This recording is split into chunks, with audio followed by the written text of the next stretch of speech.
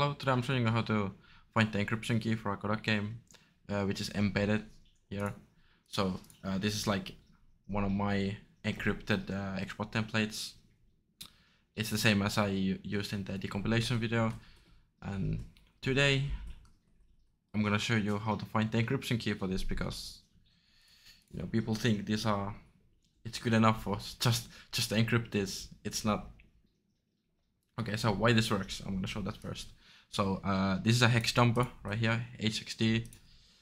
So I can drop anything in here. It shows me like the hex dump. It looks like this. And then I'm gonna show you the key I have, which I used to compile this. I'm gonna just do simple copy here, and then Control F, hex values. I'm gonna search OK, and it's here.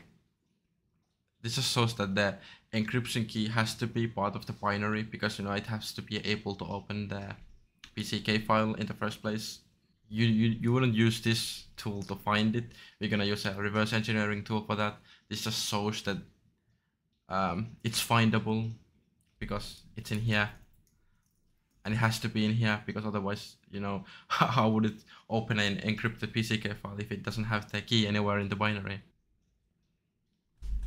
And next, I'm gonna show you like the steps that I took to find it. This is not a tutorial.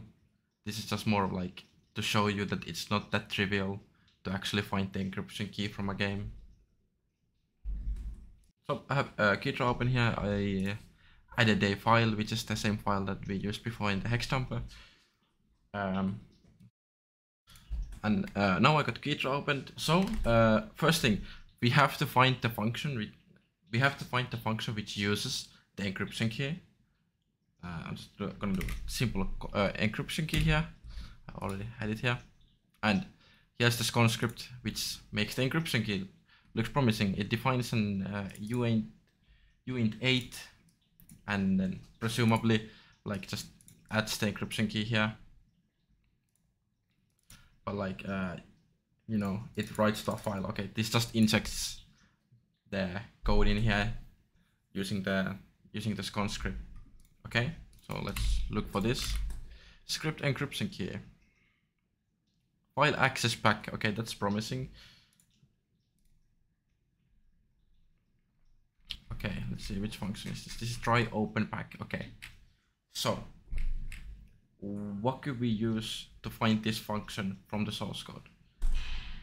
We can use strings, because like this variable, which is also used in this function, this string will be too. And this string will be easier to find because it actually has unique content for this function. Why? Because of this macro. I'm not gonna explain like how C and C++ works for you. It's just like I said, this is not a tutorial. This is just like how I did it. So I'm gonna expand it, and we got this file, but I'd rather use this. This seems way more promising. So I'm gonna like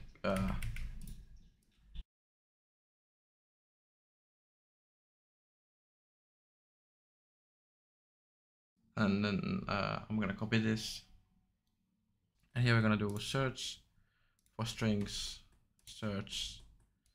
Then I'm gonna search for this one, and there we go. Let's go to the location, and here we can see that this is not fully analyzed yet. It will take time, and once it's analyzed, it shows the references here. We'll just have to wait for the analyzing then. And now the reference is showing here. It shows one reference. I'm gonna double click on this, go into the decompile tab, and here we can see that it's used right here. Okay, and so this is like the decompilation of this assembly which was generated by C++ compiler. It can be a little bit different, like the assembly will be different based on the compiler, MSVC, Clang, GCC, whatever. So this decompilation also will be different. Like I see way more nesting here, so the code flow will be a bit different. So what I'm gonna look for here is all these DAT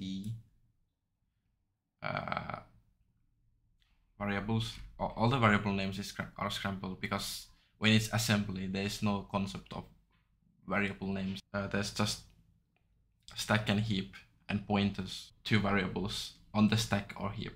So there's no concept of variables. So when the decompiler, the C++ decompiler generated this code, all these variable names are just made up. So this DAT it just means that they're like kind of global variables, and this encryption key here, it is a global variable.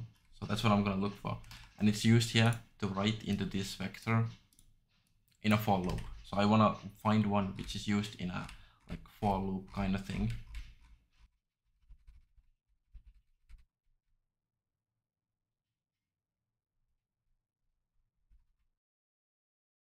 So we have this one global variable here, and we index into it and assign it. So let's have a look in here. So yeah, this kind of looks like the encryption key. Let's check if that's true. 11114242 2F 2F. So it is. This is the encryption key. Like it wasn't too difficult. Like when I did this for the first time, it took like 1 hour, and I haven't used GitHub before then, and it took only 1 hour to find this. This is just like one more of those things that you have to like account for. Like actually do some research on this. I feel like people just are taking what other people say, even though they don't have any evidence on like how this stuff actually works. Like so many people have said, you just encrypt the game and that's enough. No, that's not enough. Like here it is. I have the encryption key. It took like 10 minutes after a bit of practice. It's really not that difficult.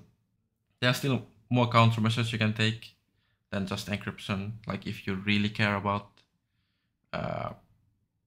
people extracting / decompiling your game, which I'm gonna make videos on.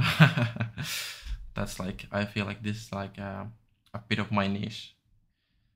This is like, I care about this. Like I'm not even making a game at the moment. I just care about this. Yeah. See you guys in the next one, I guess. Discuss, leave comments, start conversations. I'm gonna respond to your comments. I view them all. As of now, like only 61 subscribers, it's fine. Like just comment something. You have any questions, I will respond to them like in a day or two. Yeah, take care, boys.